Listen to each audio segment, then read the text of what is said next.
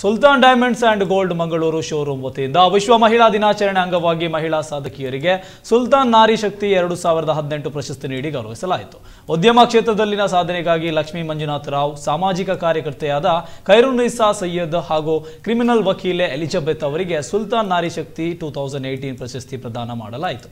ಇದೇ ವೇಳೆ ಕೇಕ್ ಕತ್ತರಿಸಿ ಸಿಹಿ ಹಂಚುವ ಮೂಲಕ ಮಹಿಳಾ ದಿನಾಚರಣೆಯನ್ನು ಆಚರಿಸಲಾಗಿದ್ದು, ಇನ್ನು ವಿಶ್ವ ಮಹಿಳಾ ದಿನಾಚರಣೆ ಅಂಗವಾಗಿ ಕಾಲೇಜು ವಿದ್ಯಾರ್ಥಿಗಳಿಗೆ ಏರ್ಪಡಿಸಲಾಗಿದ್ದ ಚಿತ್ರಕಲಾ ಸ್ಪರ್ಧೆಯ ವಿಜೇತರಿಗೆ ಇದೇ ವೇಳೆ ಬಹುಮಾನ ವಿತರಿಸಲಾಗಿದ್ದು, ಕಾರ್ಯಕ್ರಮದಲ್ಲಿ ಸುಲ್ತಾನ್ ಡೈಮಂಡ್ಸ್ ಅಂಡ್ ಗೋಲ್ಡ್ ಸಂಸ್ಥೆಯ ಮುಖ್ಯಸ್ಥ ಉನ್ನಿತನ್, ಮಾರ್ಕೆಟಿಂಗ್ ಮ್ಯಾನೇಜರ್ ಆಗಿದ್ದಂತಹ ಆಸಿಫ್ ಇಕ್ಬಾಲ್ ಇನ್ನಿತರು ಉಪಸ್ಥಿತರಿದ್ದರು.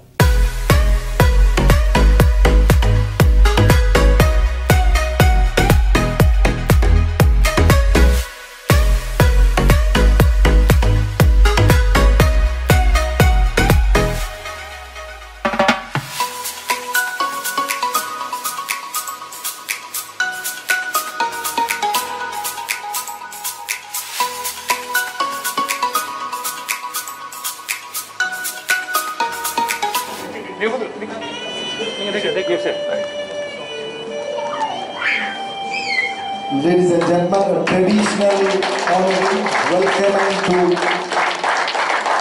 Nasreen Velapoya.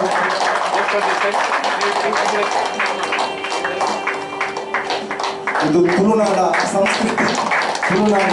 ಸಂಸ್ಕೃತಿಯ ಪ್ರತಿಬಿಂಬ. ಈಗ ನಸ್ರೀನ್ ವೆಲಪೋಯ ಅವರನ್ನು ನಾವು ಗೌರವಿಸ್ತಾ ಇದ್ದೀವಿ. Traditional welcome to the honorary chief guest Nasreen Rahim. Thank you, ma'am.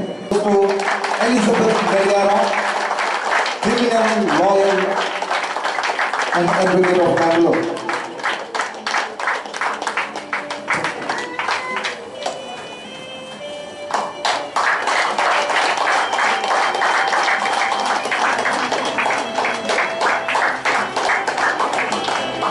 Yes.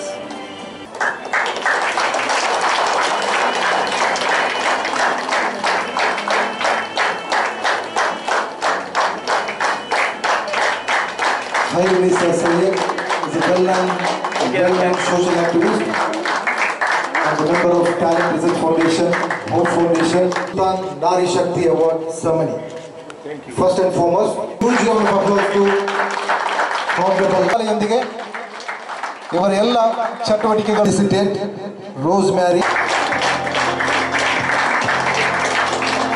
Huge round of applause to Babita, the second place winner of Women's Day Painting Competition 2018. And third place, huge round of applause to Jolata Chapale, Mohammed Jabir, ಮಹಿಳೆಯರ ಬಗ್ಗೆ ಅತ್ಯಂತ ಸುಂದರವಾಗಿ. Excuse me. Come this side. Yeah.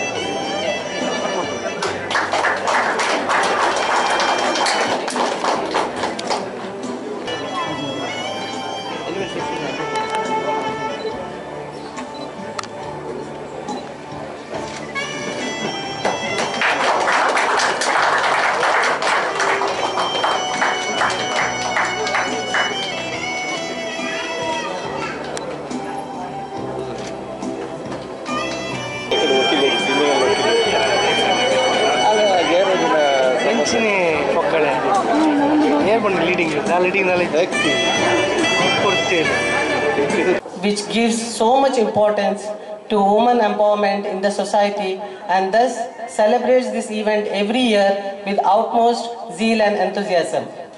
It's my pleasure, my treasure and my prestige to be a part of this prestigious award and the prestigious occasion. Privileged to be part of this honoring program. I thank Sulthan Jewelry, that is Diamond and Gold Showroom, for acknowledging or recognizing us on this special day, that is on the International Women's Day, and honoring us. I've been noticing from the beginning that Sulthan Jewelry Diamond Showroom has been giving importance to a lot of common people rather than inviting the politicians or film stars. I think it's a great thinking of this jewelry shop. I thank